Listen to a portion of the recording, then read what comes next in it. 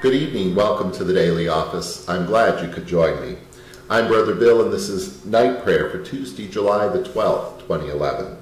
It's year 1, proper 10, and week 2 of the Psalm cycle. The scripture for this service, Psalm 36, Acts chapter 12, verse 1 to 17, and the Song of Simeon, Luke 2, verse 29 to 32.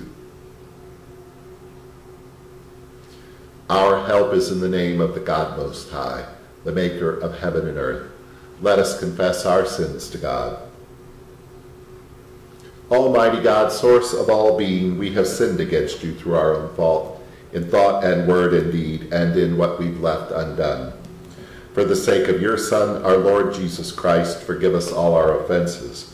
Grant that we may serve you in newness of life to the glory of your name. Amen.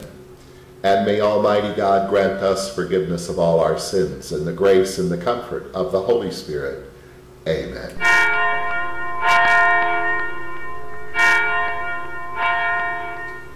O God, come to my assistance. Make haste to help me. Glory to you, source of all being, eternal Word and Holy Spirit, as in the beginning, so now and forever. Amen. Alleluia. Alleluia. Sin whispers to sinners. Alleluia. Psalm 36. Sin whispers to sinners in the depths of their heart. There is no fear of God before their eyes. They so flatter themselves in their minds that they do not know their guilt. In their mouths are mischief and deceit, and all wisdom is gone. They plot the defeat of goodness as they lie in their bed. They have set their feet on evil ways, and they cling to what is evil. Your love, Yahweh, reaches to heaven, and your truth to the skies. Your justice is like your mountain, and your judgments are like the deep. To mortals and beasts you give protection. O Yahweh, how precious is your love. My God, the children of the earth find refuge in the shelter of your wings.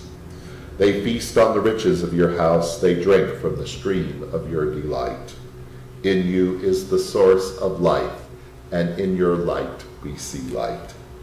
Keep loving those who know you, doing justice for upright hearts. Let the foot of the proud not crush me, nor the hand of the wicked cast me out. See how the evildoers fall, flung down, they shall never rise. Glory to you, source of all being, eternal Word and Holy Spirit, as in the beginning, so now and forever. Amen. Alleluia. Alleluia. Sin whispers to sinners.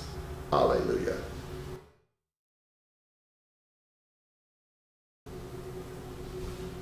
The lesson is from the Acts of the Apostles, chapter 12, beginning at verse 1.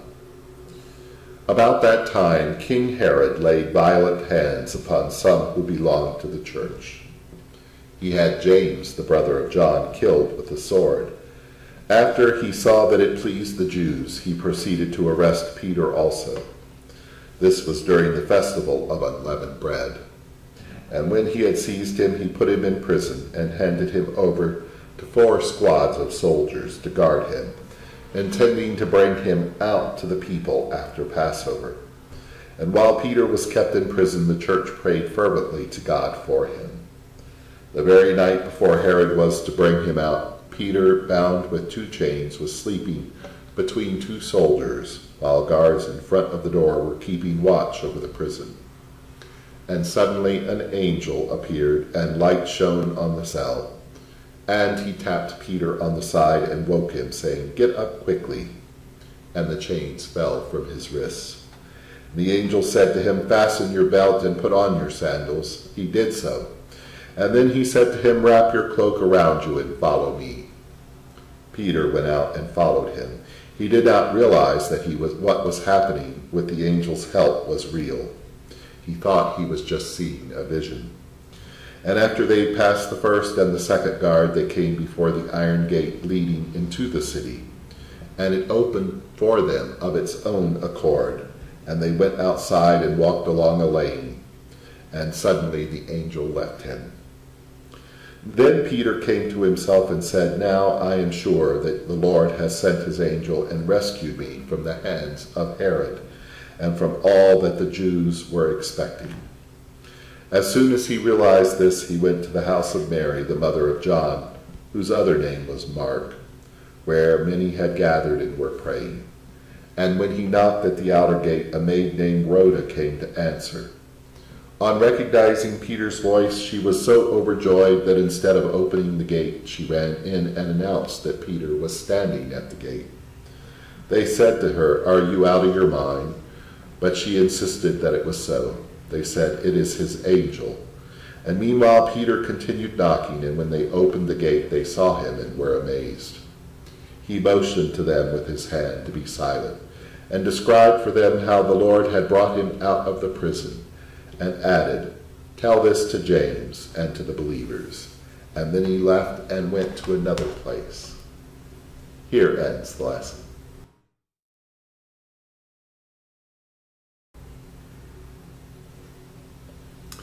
Into your hands I commend my spirit, for you have redeemed me, O God of truth. Keep us as the apple of your eye, and hide us in the shadow of your wings. Our beloved in heaven, holy your name. Your kingdom come, your will be done, on earth as it is in heaven. Give us today our daily bread, and forgive us as we forgive others. Save us from the time of trial, and deliver us from evil. For the kingdom, the power, and the glory are yours, now and forever. Amen. And now, O tender God, let your servant go in peace according to your word. For my eyes have seen the salvation which you have prepared before the face of the nations, to be a light to lighten the Gentiles, and to be the glory of your people Israel. Glory to you, source of all being, eternal Word and Holy Spirit, as in the beginning, so now and forever. Amen. Alleluia.